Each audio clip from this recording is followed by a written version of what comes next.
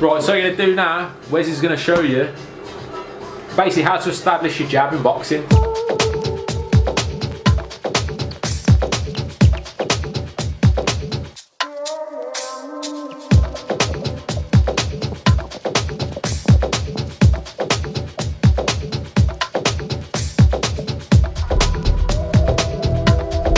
Gotta hit him back.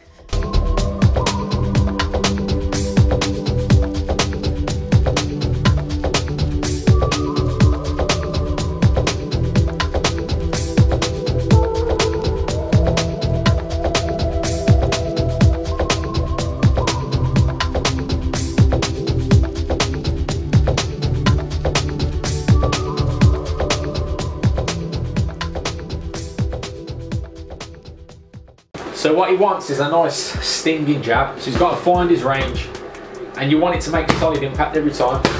Sometimes the pad man is doing the work too much and meeting him like this, and then I'm not allowing Wes to find his range properly. I'm doing the job for him. He wants to find the pad.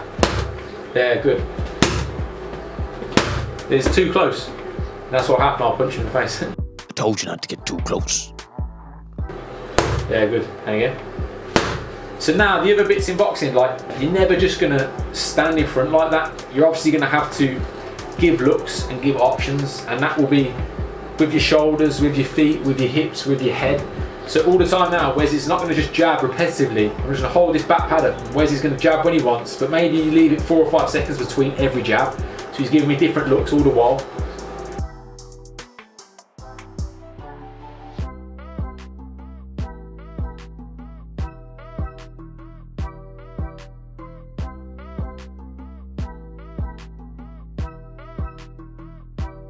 Conor Benn's last fight, he established his jab beautifully in his 82-second knockout over Vargas, always giving different looks, little feints to set up his thunderous punches.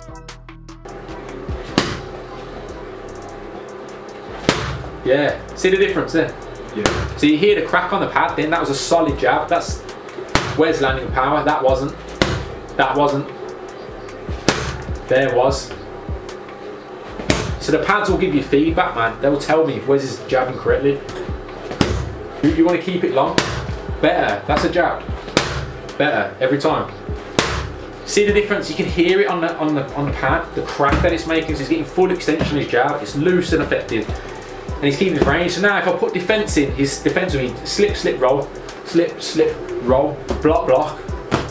We can do them in any order, and Wes can use them whenever he wants, because we treat it like it's sparring, but he's just actively landing his jab, settling his jab, and getting used to the punches that will come back after. If he throws a jab, there's a few possible things that I could do. So he keeps it out. I could counter him after with the right hand, so as his hand comes back, he wants to keep it there. We'll be looking to turn because I'm throwing a right hand counter. I could throw a jab at the same time, and then he needs to get ready to parry with the backhand.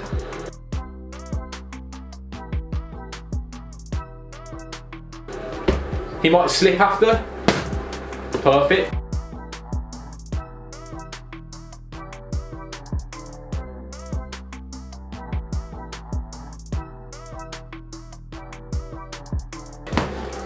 I could throw a left hook. You can dip after the jab, or you can catch it on the backhand.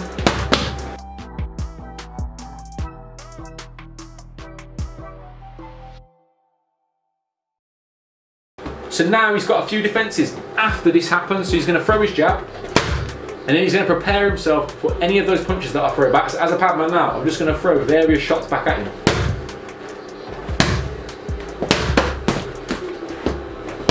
So this is what in boxing, you're establishing your jab. You can't land your left hook or your overhand right if you've not established your jab, because that's what's going to make you feel like you're in range.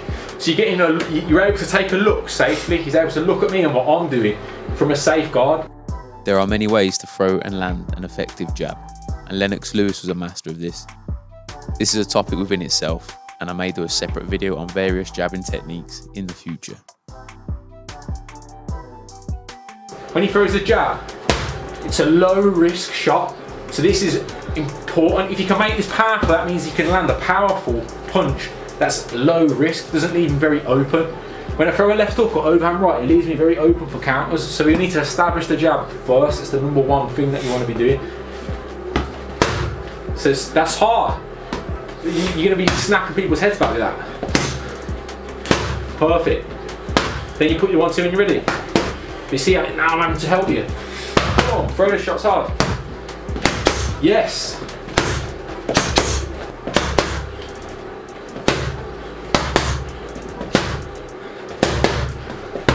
Oh, you see, now he looks like a boxer. Excellent. Little rest. Now what you're going to do, bro, you're going to demonstrate that on the back. You don't have to hit hard even. You want it here. Boom. Looking. Boom. Jab. Looking.